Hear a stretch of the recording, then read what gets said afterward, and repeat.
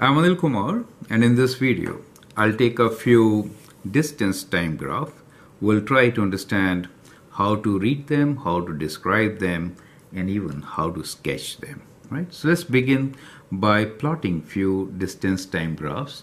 So let us say we have coordinate axis, distance and time. We'll take time along the x-axis, let's say time, and along the y-axis we can take distance. Okay, normally you'll find some units here. Let's say time is in seconds and distance is in meters, for example. Okay, this normally will be a zero value. We'll call this as the origin, and let me sketch a graph here and we'll try to describe that particular graph. So let's say we have a straight line moving like this from a point slightly away from the origin, right? Now, how do we read this kind of a graph? This is what we are going to discuss. We could have a rising line. We could have a line which falls, kind of like this, straight line. Okay, again, distance and time. There could be different units for distance and time. Remember that. We could even have a horizontal line. So this is when we have straight lines, maybe rising, falling, or horizontal. You may also see curved lines in distance time graph, kind of like this, right? These lines may start from the origin, right? So kind of like this and then turning like this, okay? Or like a parabola, right? We could have like this also. So these are different variations which you are going to see when you deal with distance time graph, and that should cover 99% of graphs which you're going to look at. Correct? So I'll put different units here. Let's say time is in seconds, distance is in meters, times could be in hours, distance could be in kilometers, right? Or we could have miles. We could have miles as the distance and time in hours. Okay, so these are different units which you might see in your examples. Now the idea is how to describe them. Here, as you can see, we can say that the object is moving away as the time passes at a constant. The street, if you find the slope is constant, do you see that? So what you observe here is constant slope. Now in any graph of distance and time, slope refers to speed. So here we'll introduce another thing, which is slope is related to speed, right? Now speed is always positive. It could be like going away from a point or towards the point. That's a different story. So if it is going away, the distance increases. If it is coming towards, the distance decreases. That's the whole idea, right? So here, to describe the very first one, we can say object is moving away at a constant speed. So we'll write here object moving away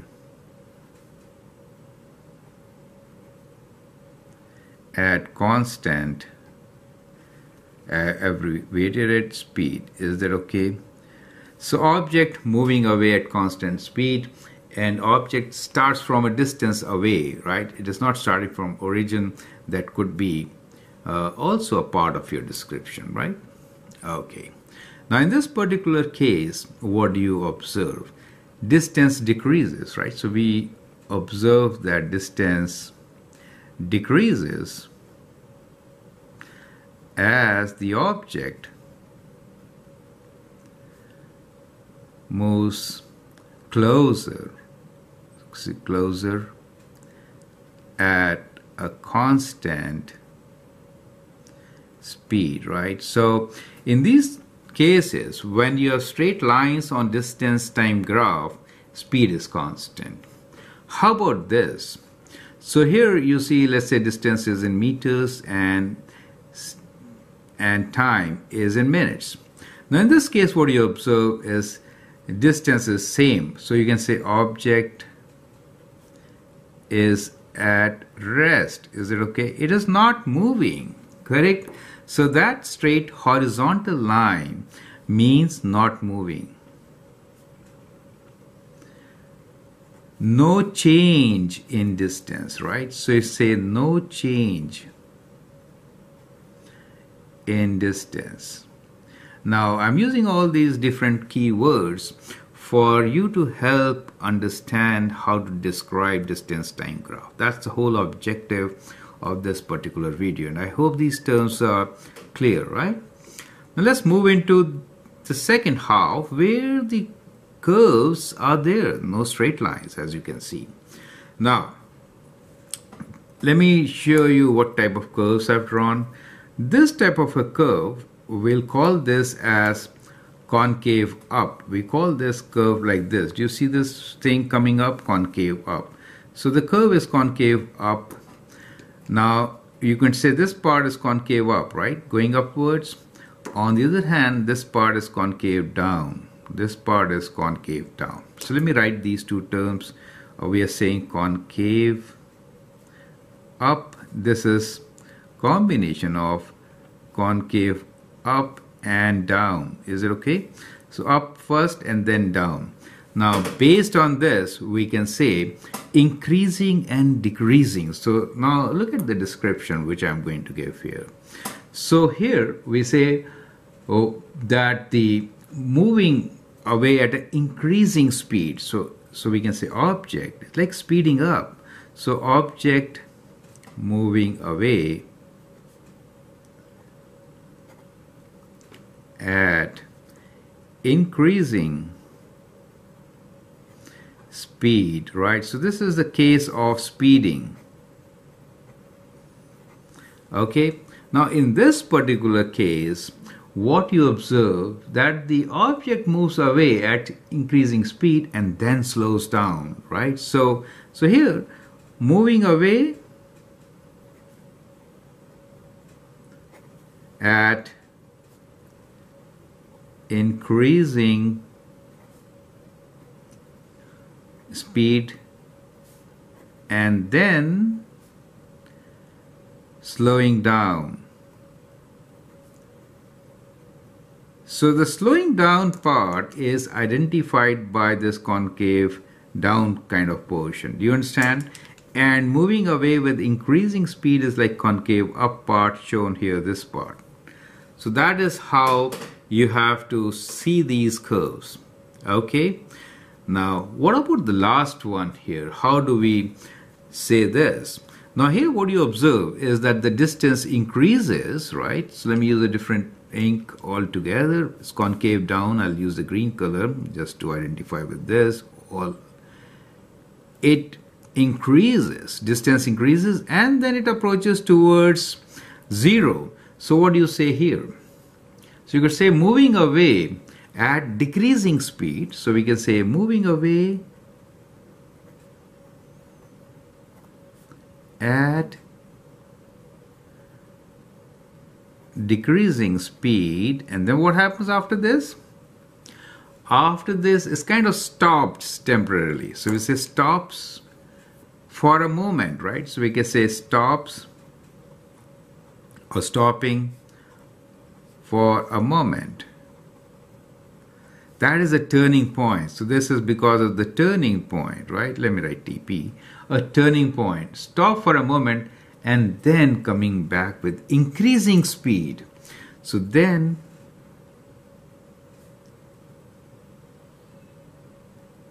coming back with